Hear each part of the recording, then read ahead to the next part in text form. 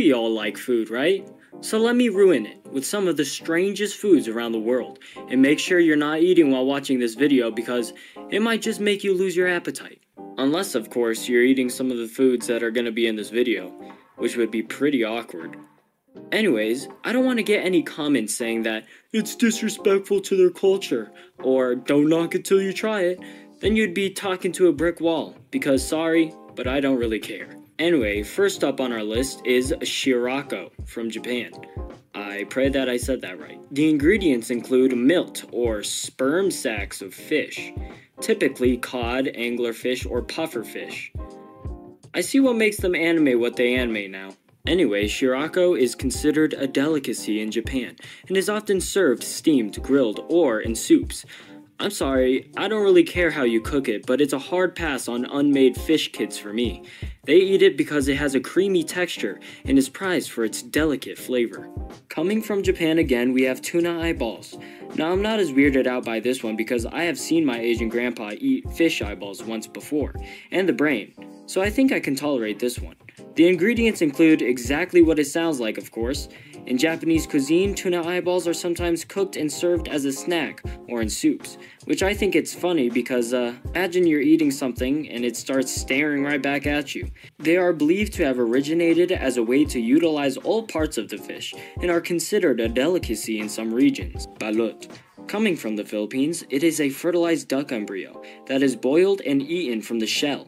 That is like shoving a live chick into your mouth and just munching on that thing. Fried tarantulas.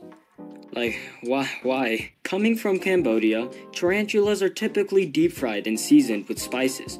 You could deep fry this in Livy Dunn's bathwater for all I care. Spider legs are spider legs. Fried tarantulas are a traditional snack in Cambodia, particularly in the town of Sukhum? Maybe? Imagine Cambodia has their own Cheetos flavor called tarantula legs. They are believed to have become popular during the periods of food scarcity. Okay, at least they have a reason to eat this. White ant egg soup in Laos. Why has it only been the Asian countries so far? The ingredients are, you guessed it, white ant eggs, cooked in a broth along with various herbs and sometimes vegetables. White ant egg soup is a traditional dish in Laos, where it is believed to have originated as a source of protein in rural areas. Imagine Laos Samsuluk downing some white egg ant soup. Jellied moose nose coming from Canada. Finally, it's not an Asian country. The dish is made from the nose of a moose, which is boiled up until the meat is tender and then set in gelatin. Jellied moose nose is a traditional dish of indigenous people in Canada, particularly among the Cree and Inuit communities, which I find pretty cool, but it is still nasty because you are eating a moose's booger factory. Bashintang from Korea. Asia is definitely not beating the allegations with this dish because bashintang is made with dog meat, vegetables, and various seasonings. Bashintang has a very long history in Korean cuisine and was traditionally consumed during the summer months for its perceived health benefits. Where did Scruffy go? Well, we did have a BBQ happening today, so I'm sorry, but I'm not even gonna try to say that. Anyways, it is known as corn smut. It is a type of fungus that grows on corn kernels. What? Just eat the stupid corn then. Anyway, it has been consumed in Mexico since pre-Columbian times and is considered a delicacy in Mexican cuisine. I thought you guys were good at making food.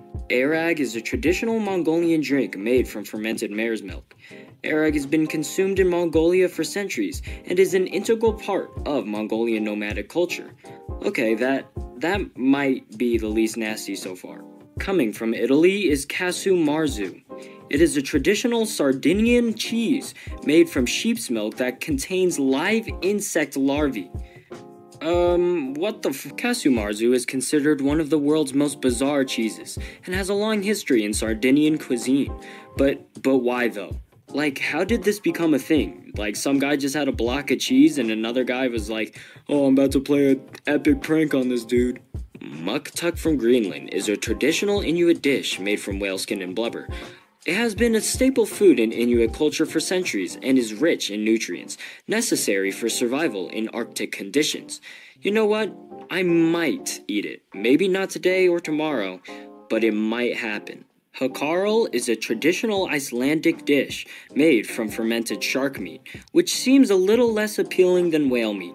Hákarl dates back to the times of the Vikings and is prepared by burying shark meat underground for several months to ferment it.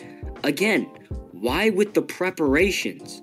Oh, this one has a cool name. Century egg. Also known as preserved eggs or 1,000-year-old eggs, they are made by preserving duck, chicken, or quail eggs in a mixture of clay, ash, salt, quicklime, and rice hulls for several weeks to several months. Why not just eat the egg normally? And who figured this all out? Century eggs have been consumed in China for centuries and are prized for their unique flavor and texture. Oh, of course it was the Chinese. Only they can live that long and have that much time to waste, making a slightly different egg. From Ukraine, salo is a traditional dish made from cured slabs of pork fat. I might just eat it. Even though it's just the fat, I think that might just make it a little better. Salo has been a staple food in Ukrainian cuisine for centuries and is often eaten raw, pickled, or fried. Okay, I might not eat it raw, but maybe fried. This one is from England, so you know it will be trash. Stargazy pie is a traditional Cornish dish made with sardines, eggs, and potatoes, topped with a pastry crust. What makes it distinctive is the fish heads that are left protruding from the pastry, appearing to gaze at the stars. Again, what the f— Stargazy pie is said to have originated in the village of Mousehole, Cornwall in the UK, as a tribute to a legendary fisherman named Tom Bawcock. Hey, at least the dish and the history are cool, but I'm sorry, I don't like my food watching me eat it, and I especially don't like food that was made for a man named Bawcock. The last one we have on our list is just straight up locusts from Israel. They are consumed as a source of protein in various parts of the world. Locusts have been eaten by humans for thousands of years and are mentioned in religious texts such as the Bible and Quran. In Israel, locusts are sometimes prepared by frying or roasting. I like to imagine that when Moses summoned the locusts in Egypt, they were just hungry. I found this topic to be very interesting and funny to research. I would also like to hear if you have eaten any of these food items, or if I mentioned your country in this video.